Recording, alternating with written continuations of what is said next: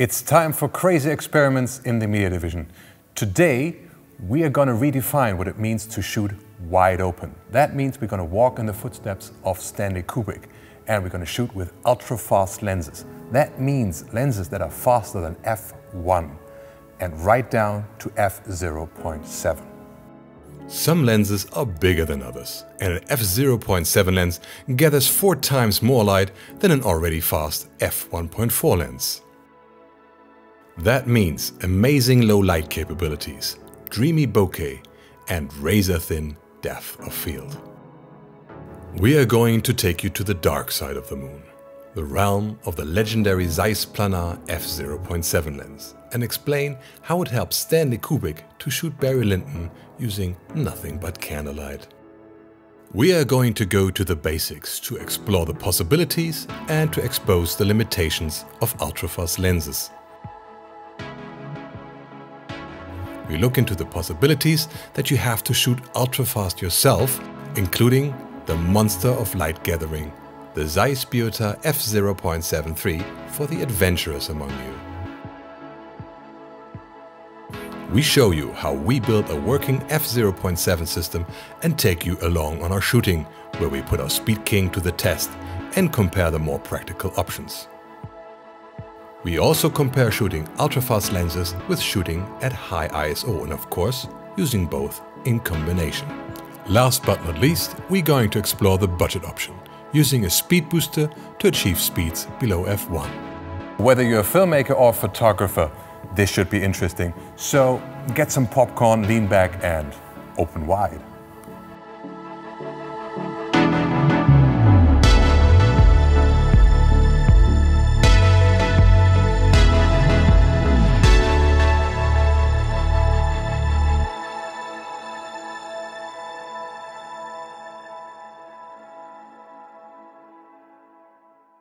The entrance pupil of a lens, in combination with its focal length, determines how much light that lens can gather. The wider a lens can open up, the brighter the image it projects can be. We use the analogy of speed to describe this quality. A lens that gathers a lot of light is a fast lens. Normal fast lenses usually top out at f1.4, and there are lenses that reach speeds of f1. f1 is one step faster than f1.4. That means on the same focal length, the entrance pupil of that lens is twice as big, and it shines twice the amount of light on the sensor or the negative. We call lenses that are f1 or even below that ultra fast. As always, nature was way ahead of us with fast vision. Nocturnal predators like the owl combine high sensitivity retinas with fast optics. While a human eye is rated around 2.1 wide open, the eye of an owl is about f1.3 and emits more than twice the amount of light, even though they are considerably smaller. Ultra-fast lenses are a bit like the unicorns of lenses. As for classic full-frame SLR and DSLR systems, there aren't any. We assumed that they were extremely hard to design and too expensive. This idea was mostly fueled by the legendary Zeiss Planar f0.7 and maybe the Leica Noctilux f0.95. Shooting ultra-fast is always a bit challenging for the filmmaker and for his wallet. But if you are willing to be a bit adventurous, there are affordable options out there. In the later parts of this video, we will show and compare some of those. Wikipedia has an illustrious list of fast lenses on their page about lens speed. Here you will find lenses that are f1 and faster. And the larger the format, the rarer and more expensive they get. We will explain later why it's easier to build a fast lens for a smaller format. The Leica Noctilux f0.95 is deemed the best ultrafast lens that one could actually buy for a whopping $11,000.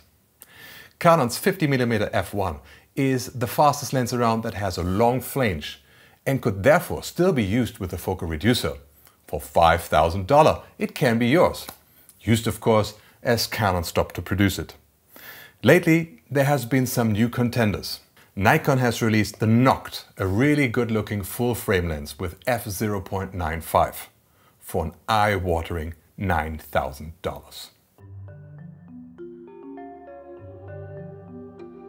The good news is that there have been some relatively affordable options with the Kipon Ibelux f0.85 for $1,500 and the SLR Magic 25mm T0.95 for only $500. We are going to test both of those. Another possibility is to go for vintage lenses. Here we are going to try one of the fastest lenses in the world, the Zeiss Biotar 100mm f0.73, a lens used in X-ray machines. And of course, we are going to talk about the brute force option, boosting a fast lens below f1 using focal reducers. For this test we are going to use another vintage lens, a Canon FD 55mm f1.2. All lenses faster than f1.0 have one thing in common. They are all for systems with short flange. That means systems where the rare optical elements are very close to the negative or sensor, so rangefinder or mirrorless cameras. An interesting fact that you should keep in mind. The most famous ultrafast lens, or maybe even the most famous lens in general, is probably the 50mm Zeiss Planar f0.7, a lens shrouded in legends. It was designed in 1966 by Carl Zeiss in Germany for NASA to be used on the Apollo missions. But there's no information available which mission the lens actually flew, and none of the images it took is actually available to the public. We can tell you this much. If you see a fancy photo from the surface, these have not been shot with the Planar f0.7, and it would have been pretty close to being useless because the direct sunlight requires the lens to be stopped down quite a bit. Also, a deep depth of field was desired. Here, NASA used another Zeiss lens, the 60mm Bigoton f5.6. The Zeiss Planar f0.7 was used on a modified Hasselblad camera that remained in orbit and was used to photograph the night side of the moon. Not the dark side of the moon, that's a Pink Floyd album. Let us explain that briefly. The moon is in a gravitational lock with Earth, meaning that we always see the same side, that we call the near side.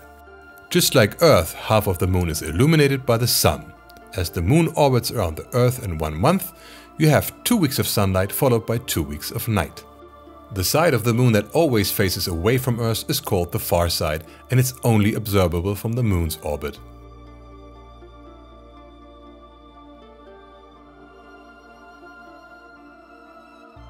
As the moon's face doesn't change drastically during the time of emission, half of the moon is only illuminated by the light reflected by the Earth and by starlight.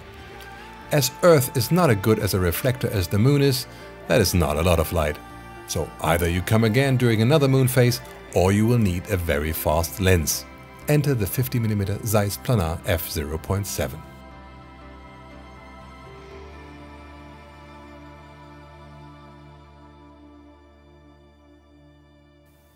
Zeiss only builds 10 lenses, of which they kept 1.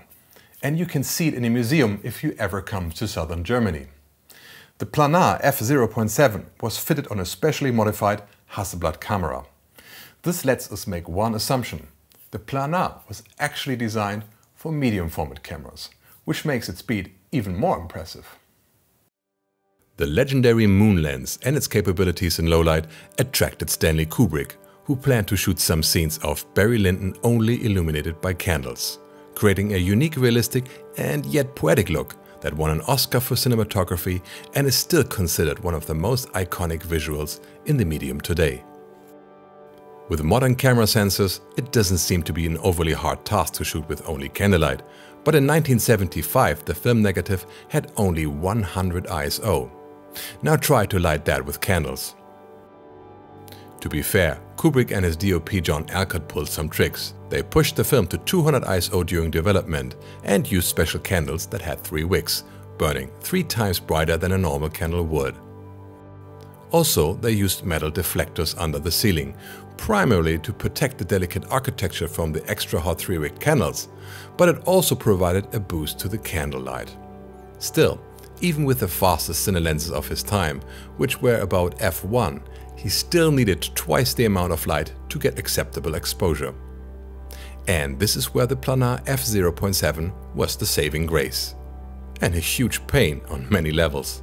First and foremost, it required a flange of about 4mm to focus to infinity.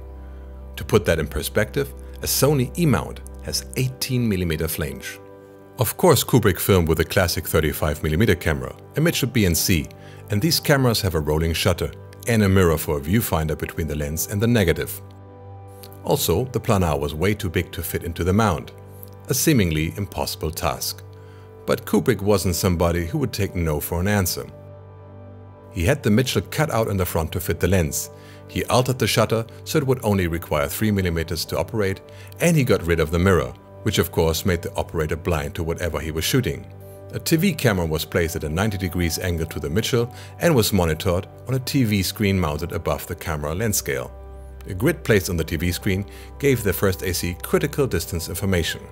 One of the many times where Kubrick didn't only advance cinema with his unique way of telling a story, but also by reinventing the gear he used. Barry Lyndon is by no means the only example for shooting with candlelight. Later films like Amadeus shot concert scenes using primarily candles to light the scenes. This time not only because of a visual theme, but because the historical concert hall in Prague had no electric wiring and the government refused the film crew to lay high voltage cables, afraid it could damage the priceless building. To cope with the fire hazard, so many firemen had to be in the room that they were impossible to hide. The solution? They were simply put in costume and used as extras. Brilliant. Milos Forman had it much easier than Kubrick though. By the time Amadeus was produced, the film stock had become considerably more sensitive and 250 ISO stock was used for those scenes. The advances in technology and higher sensitivity in digital sensors allow us to shoot in candlelight with less effort. But high ISO delivers a completely different look compared to ultrafast lenses. We will talk about that later. Going back to the Planar and the stony road it was to adapt the lens to a film camera. Why did the Planar have a flange of only 4 mm? Wouldn't it have been easier to modify the lens instead of the camera? This is where we go into the basics of lens design and lens speed. Bear with us, it's worth to know and you're going to need this information for our experiment. The F number of an optical system is calculated by this formula. F number equals F divided by D. The F stands for the focal length of a lens. The D is the diameter of the entrance pupil. While the focal length is pretty straightforward and usually written on that lens, the entrance pupil needs some explanation. Quite often you hear that the entrance pupil is the diameter of the lens's front element. Often you hear that the diameter of the iris itself is what counts, and neither is correct. The entrance pupil is how large the iris opening appears to be when viewed through the optical system it is in. And that is by no means the same as the actual size. Let us show you. These are two Mamiya medium format lenses. On the left there's an 80mm f1.9 and on the right side is a 45mm f2.8. On a long focal length the entrance pupil looks large. Removing the front element reveals a smaller iris than the appearance suggested. On a short focal length the entrance pupil looks small. Removing the front element reveals a larger iris than the appearance suggested. This is the reason why wide-angle lenses are not always ridiculously fast when you apply the F number formula. As both values become smaller simultaneously, the resulting brightness remains in the same ballpark. But how does this relate to the flange distance at all? That has to do with the refraction of air. And this refraction sets an absolute limit. I don't want to bore you with too much details here, but this formula shows the limit close to F1 for systems with longer flanges like EF, F, PL, whereas lenses for rangefinder mirrorless cameras can be faster. You could think of it like this. This would be a 50mm f1 lens on an EF mount. A faster lens would have a larger entrance pupil. The mount would need a larger opening and infinity focus would wander to the front. One way to achieve a working system is to move the sensor forward. Basically what mirrorless systems do. An f0.7 lens would have a 1.4 times larger entrance pupil, requiring such a short flange that there is no room for a conventional mount. Of course, faster lenses can be used with longer flanges if infinity focus ability is not required, but in this case a lens is not branded as such. The maximum aperture must reach infinity focus.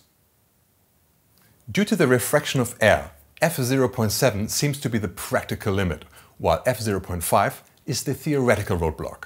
As this will come up. On the Wikipedia list of fast lenses you will find an American optical 81mm f0.38. That seems to defy what we just shown you.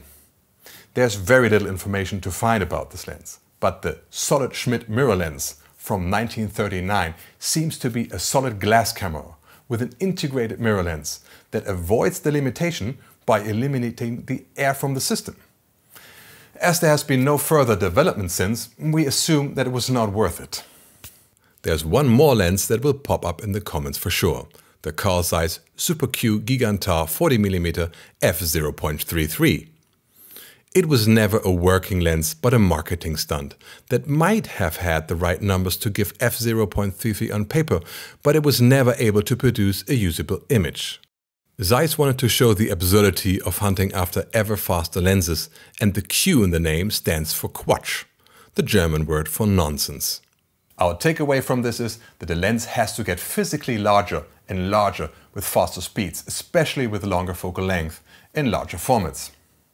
A larger lens requires much more glass. The lenses get heavy, really heavy. May we introduce you to the star destroyer of lenses, the Zeiss Biotar R 100mm f0.73. It dwarfs even very fast lenses like the SLR Magic 25mm t0.95 and has a huge front element that seems to bend space-time when you look through it. It weighs a hefty 5.8 kg, so if you're not running a full-fledged Alexa, you are going to mount the camera to the lens and not the other way around. The lens is designed to fit specifically into its environment. There's no iris, as these lenses are supposed to operate at maximum aperture. There are no moving elements for focusing, and there's no mount in the conventional sense. The backside is just a flat piece of glass, but don't be misled. This is not some kind of protection glass, but the back of a massive Planar convex lens that again is part of a doublet. It was built in 1964 around the same time as the NASA Planar. As an industrial lens with limited practical applications, you can buy them for somewhat reasonable prices, and eBay has listings at about $500 at this time.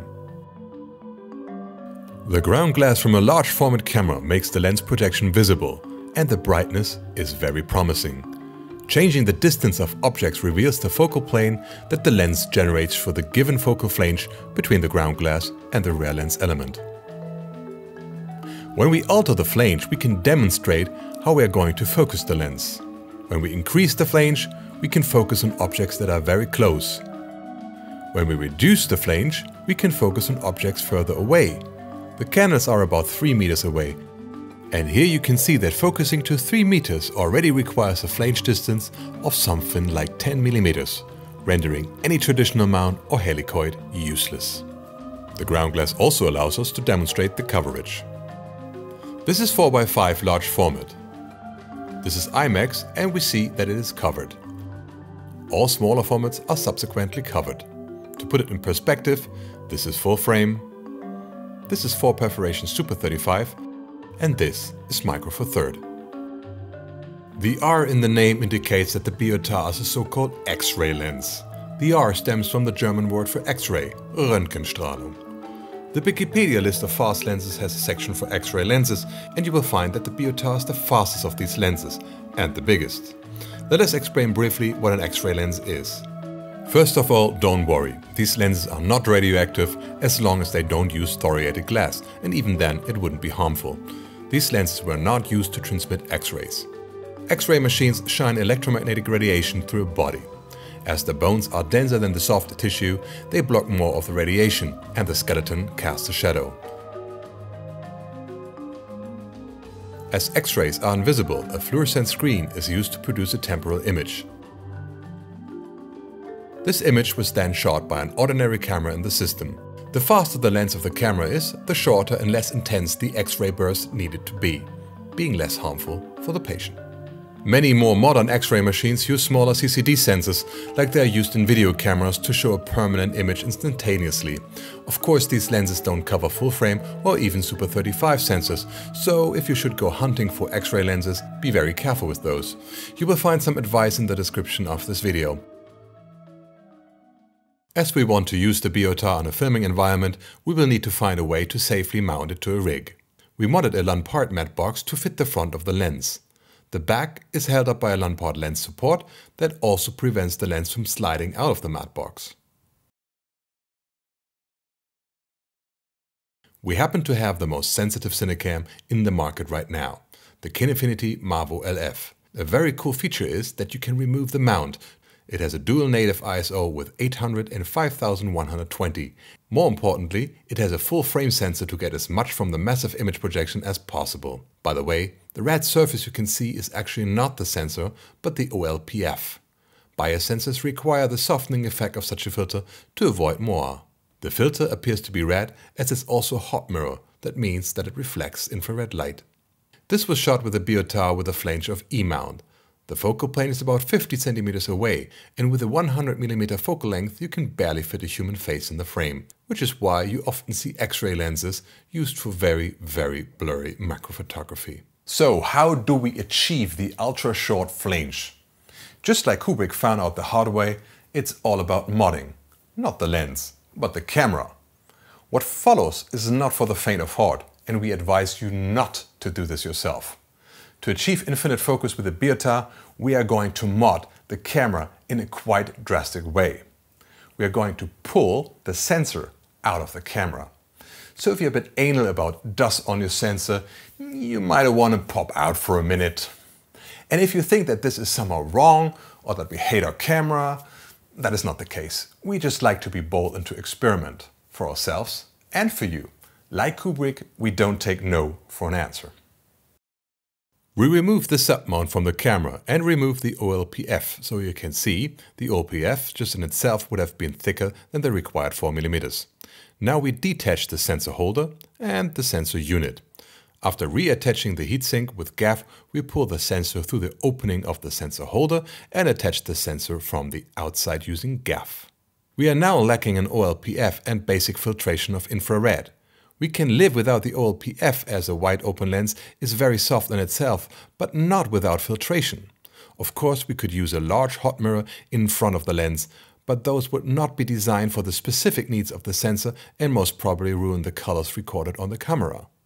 During our research, we came across Kolari Vision, a company specialized in infrared conversions, infrared and UV filters, custom mods, consulting and more. And they have a product range of very thin filter arrays that are designed to fit a specific sensor.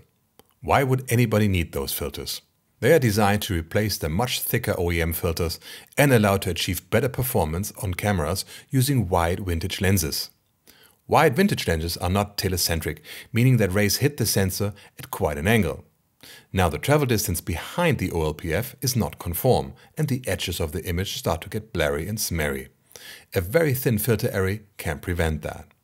Kolari Vision was kind enough to support our experiment and send us a filter free of charge. Thanks a lot, Kolari. We appreciate you where no man has gone before attitude. If you are a friend of vintage glass, a Kolari filter might give you the edge-to-edge sharpness you are looking for. If you're interested in that or infrared or UV imaging in general, please visit the website under kolarivision.com. I will also put that link in the description. To avoid Newton rings and scratching the sensor, the Kolari filter is attached, leaving a small space between the surface using double-sided tape. As this procedure is quite nerve-wracking and I used the wrong tape leaving some residue around the sensor surface, I'm not going to repeat this process on camera. We will find a cleaner to get rid of the residue, but it doesn't affect the sensor performance at all. We then used the same tape to attach the Kolari filter to a simple clear filter for protection and attached everything with gaff. A solution that is not pretty, but surprisingly solid. And it worked. To be clear, everything we did here is easily revertible, and we did so several times over the course of this project. Most part of this episode have been shot with a Marvo after demodding, so the camera is fully functional. The flange can vary from 110mm for close focus to 4mm for infinity focus. To be able to focus with precision, we modded a Manfrotto macro slider. We had the bold plan to make the slider remote controllable. Maja is an SFX technician at the Marmalade, this guy. And he wears sunshades because he's looking into an 18K HMI. And he did a fantastic job to actually build a system from scratch, 3D printing and all. Absolutely next level. Unfortunately, the corona crisis led to a lockdown and Maja was not able to be with us and to attach the controller, so we had to use this little work of art manually. Anyway, thank you so much, man. Now we attach the whole unit to a rig and voila! A system that can focus from close to infinity and is as practical as it gets with this monstrosity.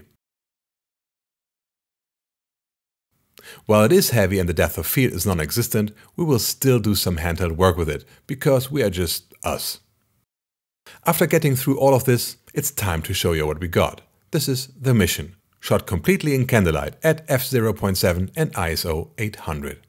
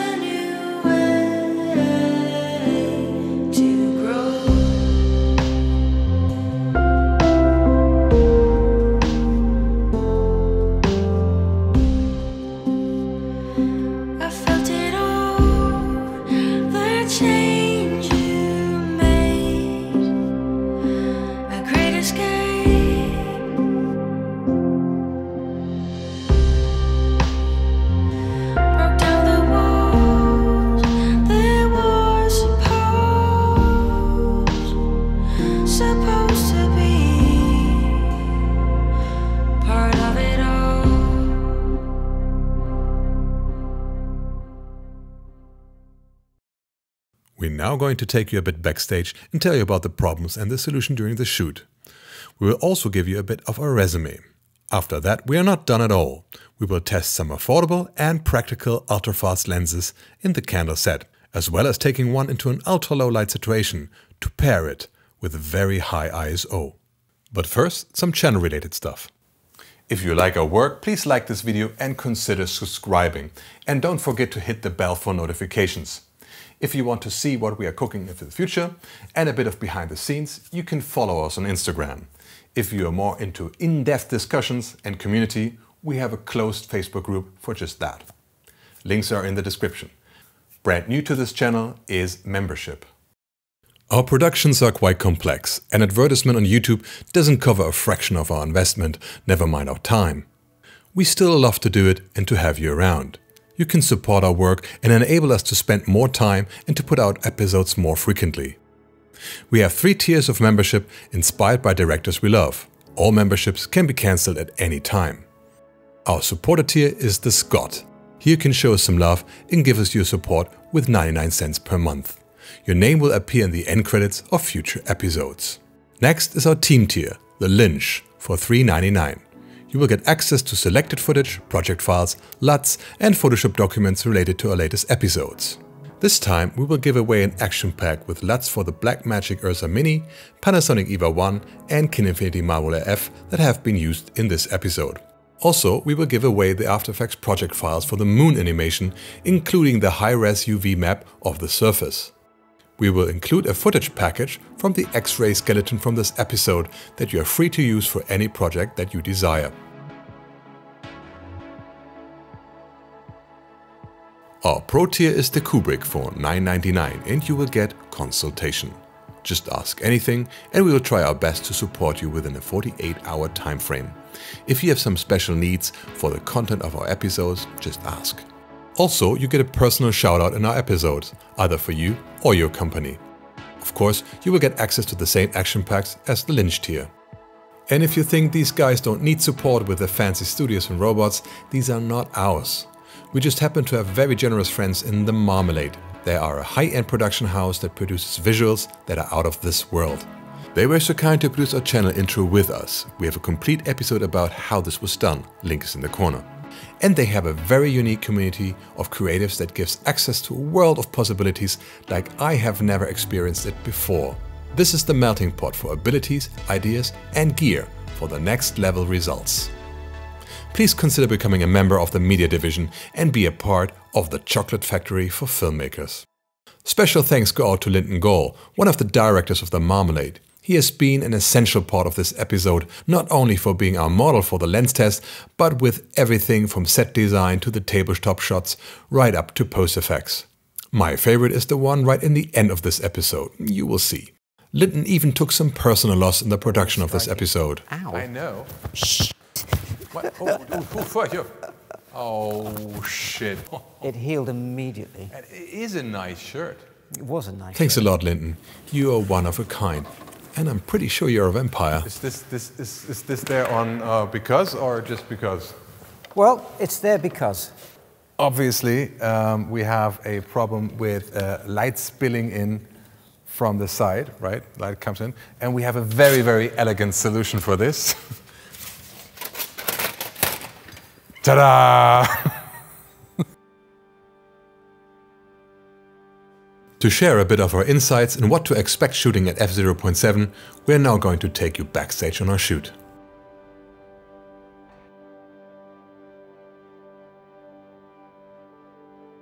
First, we played around with the position of the candles and camera until we find something that we like and something that the lens likes. Unexpected was a strange effect making practical light sources wonky when in focus. An effect that gets worse with greater subject distance. So this is obviously something that Kubrick had to fight, so the Planar doesn't do this candle out of focus effect, so when a light source shines directly into the lens, it will get from a certain distance very weird out of focus effects. Everything else is quite beautiful, but this has to do with the lens design of the Biotar, so the Planar is definitely a different lens on that, in that area. An expected problem was dealing with the extreme shallow depth of field. Especially in close-ups, there's a definite difference between the tip of an eyelash and the iris of an eye. It's like a difference between the hair here and your you have to really, really go like... They said, like, even if you move just a millimeter or something like that, when you're this close focus, you are going to be too close. Try to stay on the same focal plane, right? That's a little difficult. Yeah. So you just move sideways. This is exactly what Kubrick had to do with his people. A simple trick is to put a monitor close by and let the talent do the microfocus by moving back and forth, 1 millimeter at a time. Acting and movement should generally be designed to be on the same focal plane. One old trick for otherwise complex shots is to focus on the end position and to act in reverse. Do we have... Yeah, we have critical focus. Okay, and go.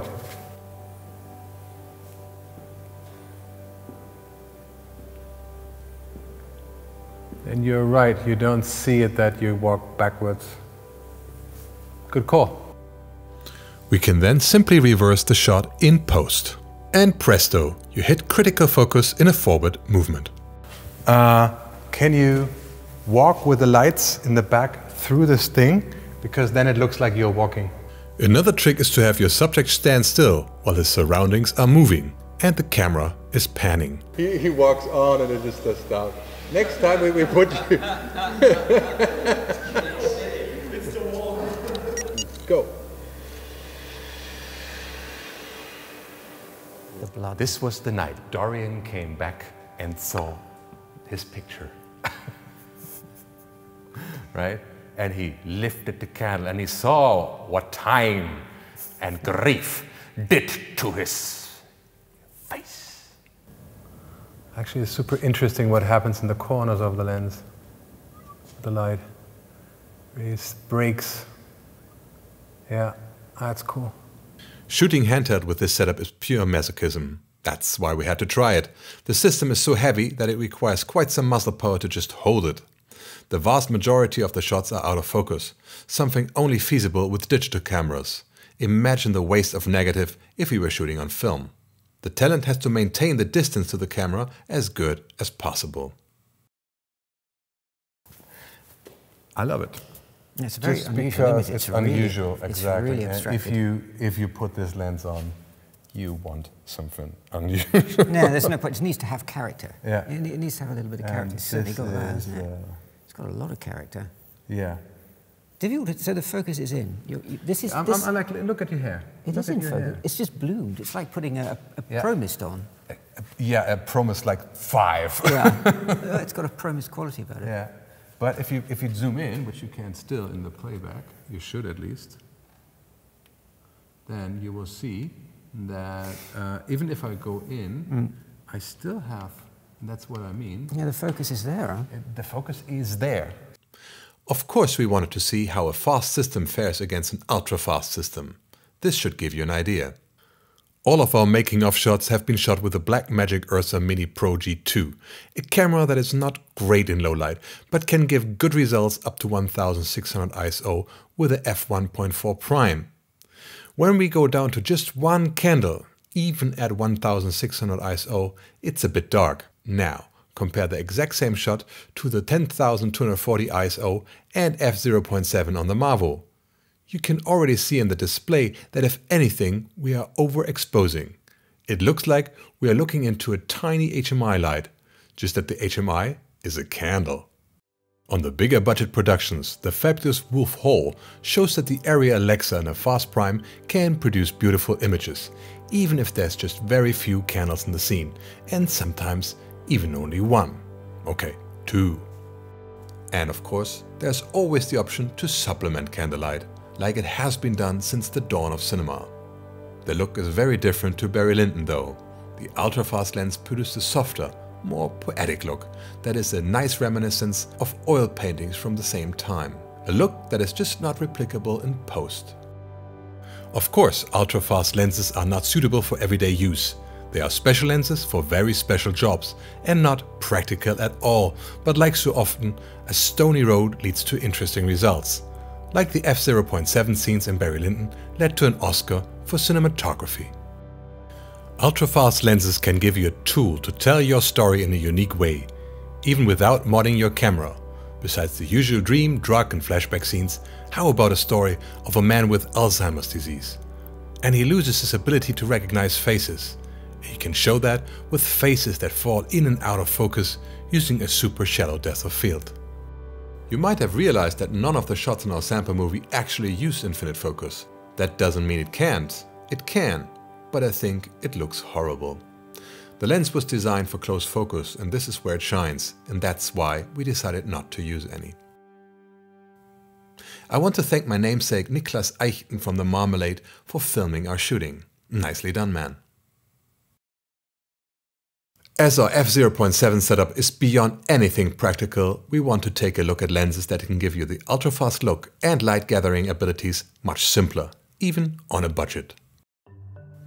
These options are all way below f1, just not for full frame, but for Super 35 and Micro Four Thirds formats. And of course, there's always the option to use a focal reducer. We're going to put 3 lenses to the test. The Kipon Ibelux 40mm f0.85 Mark II, the SLR Magic 25mm t0.95 and a Vintage Canon FD full frame lens with f1.2 boosted below f1. Let us start with the biggest and most expensive lens in the trio, the Kipon Ibelux 40mm f0.85 Mark II. It is designed to cover Super 35 sensors and at this time it might be the fastest lens you can buy for the format. The first time you pick up this lens you immediately realize that this is not like any of your other lenses. It is surprisingly heavy, weighing 1181 grams, and you can feel the sheer amount of glass that is necessary to get the f0.85 on Super 35. The lens is fully manual and has a very sturdy metal build. Unusual is the metal lens cap that screws on and that the iris ring is in front of the focus ring. as fast lenses tend to flare, the lens has a built-in metal sun hood. It is available in Sony E, Leica L, Fuji X, EOS M and Micro Four Thirds mounts and costs around $1,500. We have the Mark II version, but by the time you watch this, the Mark III version with improved mechanics should be available. We think that the mechanics on the Mark II are already very good. When shooting with the lens wide open, the first thing you realize is that it produces strong oval flares with practical lights.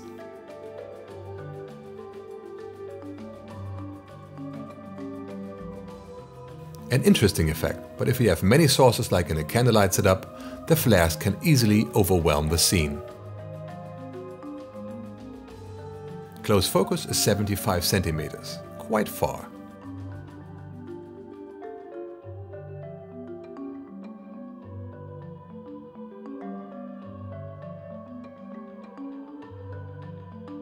The flares go away when you close the lens down to f1.4. At this speed, it's only as fast as normal fast primes, but very sharp.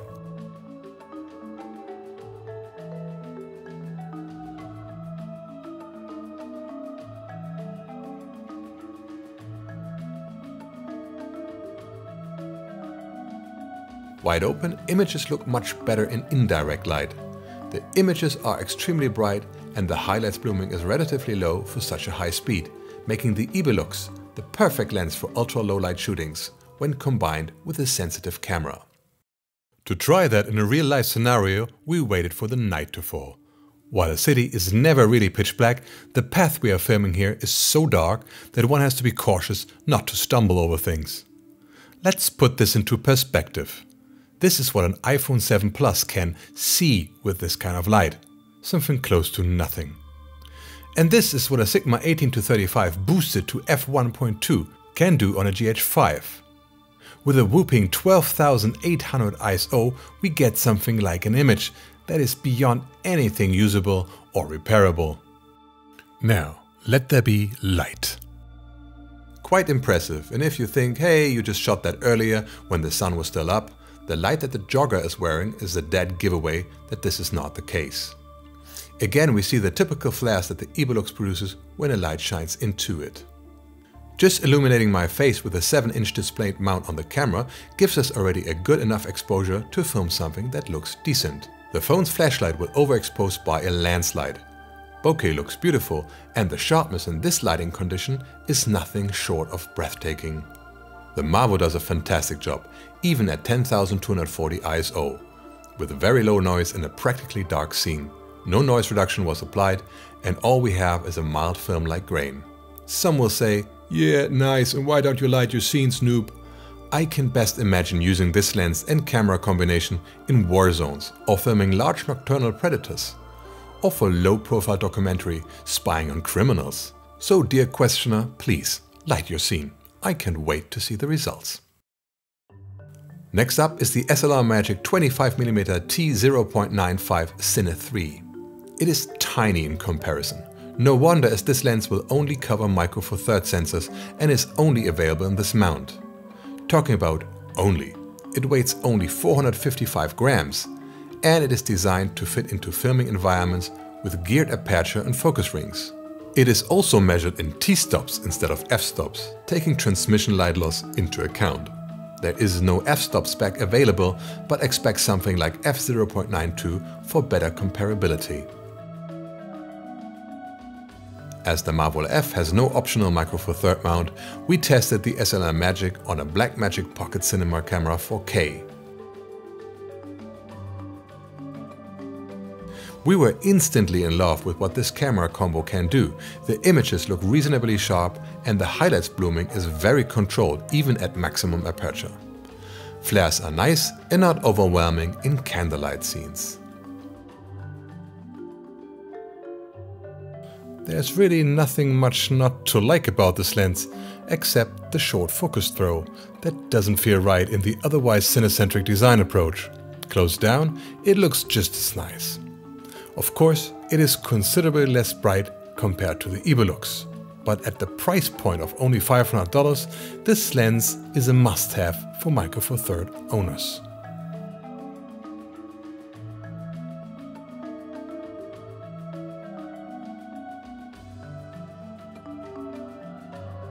The close focus is very impressive at only 25 cm, making the SLR Magic a semi-macro and a very versatile lens. Our last contender is our budget option, using something you might already own, a focal reducer. If you put a focal reducer on an already fast full-frame prime, you can build your own ultra-fast lens for crop formats like Super 35 and Micro Four Thirds. And yes, you do build a new lens with a new f-stop using a focal reducer. A lens is just an optical system, and your new optical system has the same entrance pupil but a shorter focal length. Applying the f-number formula will give you a new f-stop. Usually you can apply the magnification of the reducer to calculate your new f-stop. For example, an f2 lens with a 0.7x focal reducer will result in an f1.4 lens. So does that mean we could take the Canon 50mm f1 and put on a Metabones f0.74 to get a Micro Four Thirds lens with a ludicrous f0.64? Unfortunately not. Focal reducers have a speed limit for the input lens, resulting in a maximum output speed. This limit is based on the flange distance and the size of the optical element. 0.7x focal reducers top out at about f0.9 and 0.64x focal reducers at about f0.8. That means that an f1.2 lens is already the fastest lens you can boost while still gaining light. We are going to use a Canon FD 55mm f1.2 because it is very fast and you can get it on eBay for around $200. It only weighs 581 grams, without the booster. The FD mount is slightly shorter than EF mount, and the 0.7 focal reducer from Kipon that we are going to use is for EF. We ordered a mount conversion kit for the FD, but it didn't make it in time, therefore we will have to use a diopter adapter in between them. That's the blue element you see here. In conjunction, this system will get us in the f0.9 ballpark. The Kipon reducer has a slightly higher speed limit compared to the Metabones specs, but Kipon assured us that this is due to more conservative measurements and that the general design is the same.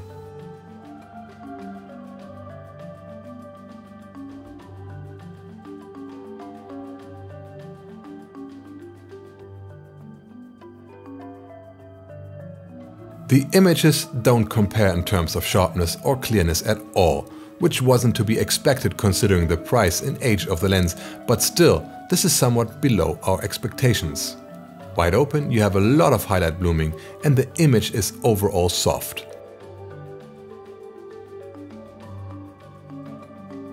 Closing down a bit improves the sharpness, but the image is still comparably soft.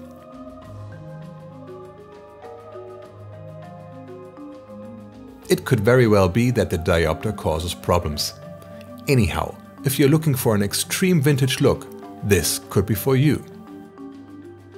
I find the results interesting and I was immediately reminded of 70s British cinema, something like The Picture of Dorian Gray. I guess this is what you call character.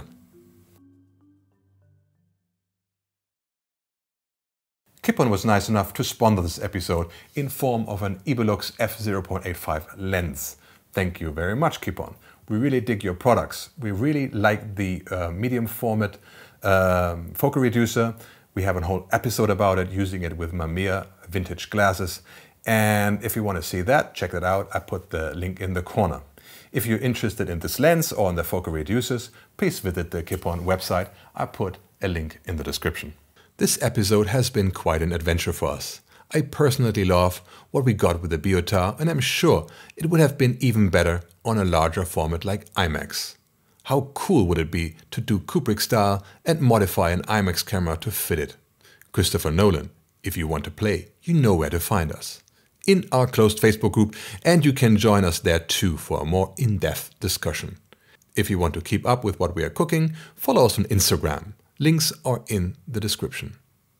As always, links to all the lenses, gear and music used in this episode can be found in the description. Some are affiliate links. That means you don't pay more when you use them, but we get a little something for the tip jar. I hope you enjoyed this episode. Please give us a like if you think we deserve one. And of course, subscribe if you want to see more of it. Please consider becoming a member of this channel, because the more members we have, the more time and energy we can invest in making episodes like this. So, I'm signing out. I'm Nicholas with Nerdylicious Wishes. Shoot something amazing.